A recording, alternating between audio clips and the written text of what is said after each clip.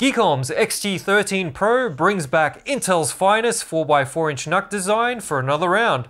A sleek and sexy looking metal mini PC that features Intel's 13th generation flagship processor. So, how much better is it than the XT12 Pro? And has anything else changed? But more importantly, can it tame that i9 CPU? All good questions I just asked myself and pretended that you asked me. Well, they're going to be answered shortly, right after this message. The EaseUS Rec Expert screen recorder is an all-in-one solution for recording everything on your screen, whether it's online meetings, gameplay, tutorials, and more. Rec Expert supports 4K and 60 FPS in various video formats, and there are plenty of additional features, including a simple video editor to clean up your recording. Give it a test run with a link in the video description. Nothing has changed on the outside of the XT12 Pro. It's still the same beautifully designed case, made mostly from metal with a plastic top that's very well put together and has a premium feel to it. The previous gen i9 12900H CPU has been upgraded to the i9 13900H for the XT13 Pro. Cores and Xe graphics remain the same. The increased performance comes purely from higher clock speeds. GEEKOM's XT13 Pro is pre-built with 32GB of DDR4 RAM and 2TB storage for $949 US. GEEKOM has provided me with a 5% off coupon, which brings it down to around $902. Still a hefty price tag for a mini PC, but at least it comes with a 3-year warranty. In the box you'll find the same accessories as the XT12 Pro, a compact power supply, monitor mount, and HDMI cord. The ports also remain unchanged. Dual 10GB USB 3 on the front, an audio jack, and power button. On the back, dual USB 4 40GB, dual HDMI 2.0, a USB 3 10GB, USB 2, and Intel 2.5GB LAN. Neither USB 4 port allows you to power the Mini from a USB-C monitor. HDMI ports max out at 4K 60Hz, while the USB 4 ports can go much higher. Wireless is handled by a MediaTek chip, and let's check the Mini's range by starting with my Bluetooth audio speaker test. Unfortunately, the Bluetooth range of the XT13 Pro is really poor. This is the worst result yet. Unless you're close to the Mini, you're better off using a Bluetooth USB dongle. Luckily, that's not the case with Wi-Fi range, which is really good. I played Valorant 12 meters or 39 feet away from the router using the 5G band, and the client didn't report any network issues during the full gaming session. So, the XT13 Pro passes the test with flying colors. That being said, it looks like the Bluetooth antenna has been placed in a bad spot. It's easy to open this Mini. 4 screws and jiggle off the bottom casing. The M.2 drives connect with thermal pads to a copper plate for cooling. The unoccupied M.2 slot is a 2242M SATA.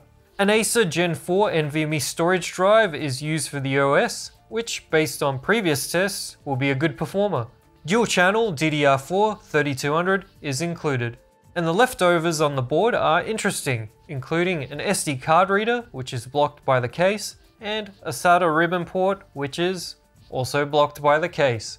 As usual, GEEKOM's XT13 Pro comes with Windows 11 Pro, and no issues were found scanning the OS for malware. Ubuntu didn't have any problem working straight off the USB.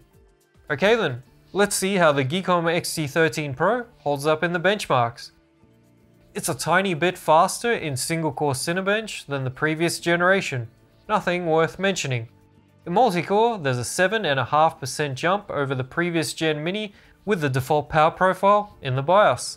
But the XT13 Pro adds a performance profile which the XT12 didn't have, and that pushes it 20% ahead. Geekbench shows a similar result as before in single core. And in multi-core, it comes out ahead by a lot with the performance mode. Video encoding, no surprises. Slightly faster at default, and a big gain with performance mode enabled. AV1 encode shows the same. The 13900H doesn't support hardware AV1 encoding. That was introduced with the latest Intel Meteor Lake CPUs. So these benchmarks show good gen-on-gen gains, but the 13900H still struggles to compete against AMD's and Intel's newer flagship CPUs. Let's check out the integrated graphics. There's a smaller generational improvement with just 6% in DX11 and a better 10% in DX12. Again, can't compete with the newer flagships. Not a lot of data in the Steel Nomad benchmark yet, but you can see it's trailing the newer CPUs by a lot.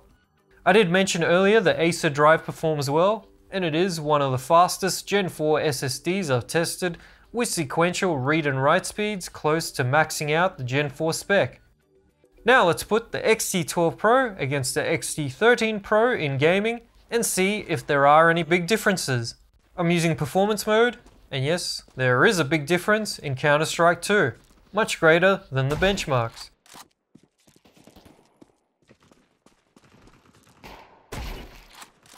Dota 2, it's closer.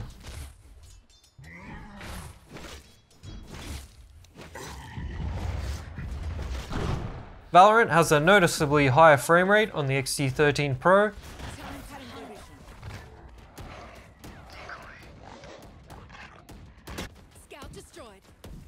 And the same with League of Legends.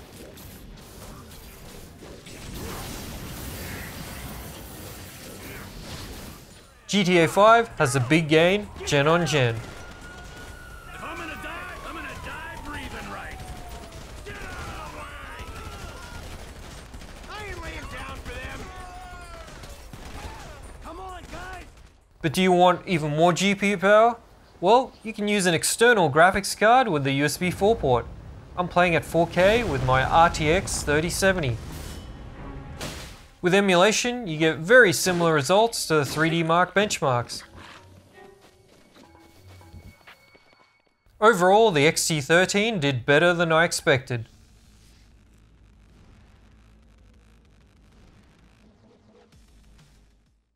The previous gen XT12 Pro didn't have any problems decoding my 4K video project, and unsurprisingly, neither does the XT13. It makes for a good video workstation, although that SD card slot would have come in handy. GEEKOM has been slowly adding more features to the BIOS. Thanks for listening to my feedback. This one has a few options such as the power loss policy, power mode I've been harping on about, and RTC wake settings. You can tweak the power mode to get more performance at the expense of higher power draw and fan noise, or lower it to get the opposite. The maximum memory frequency option didn't do anything when setting the memory higher than 3200 MHz. An idle power draw of 10 watts puts the XT13 in the middle of the chart and is identical to the XT12 Pro.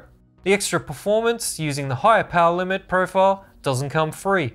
It adds an extra 17 watts to the maximum power draw, making it the second highest result.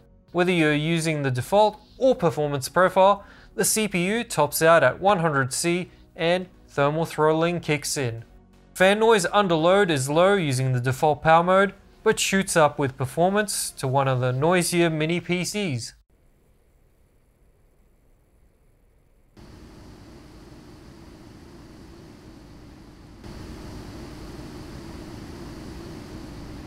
Just like the XT12 Pro, SSD cooling on this mini is good enough to prevent the drive from thermal throttling.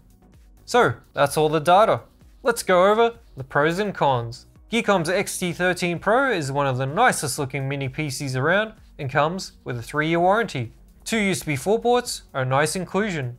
The generational improvement is large thanks to the performance mode. Wi-Fi range is great. However, Bluetooth range is poor. Any Bluetooth device that needs to be further away than a couple of meters will need a USB dongle to function properly. Even in the game tests, you might have seen that the CPU can hit the mid-90s Celsius. The i9-13900H is almost a mid-range chip now compared to the current flagships, and while the 2TB SSD is appealing, the price of the overall unit is high. So that's GEEKOM's XT13 Pro, bringing back the cool Intel NUC Desk Edition case. But if you prefer an AMD CPU mini, you can check out my review of the GEEKOM AE7 mini PC right here. Cheers!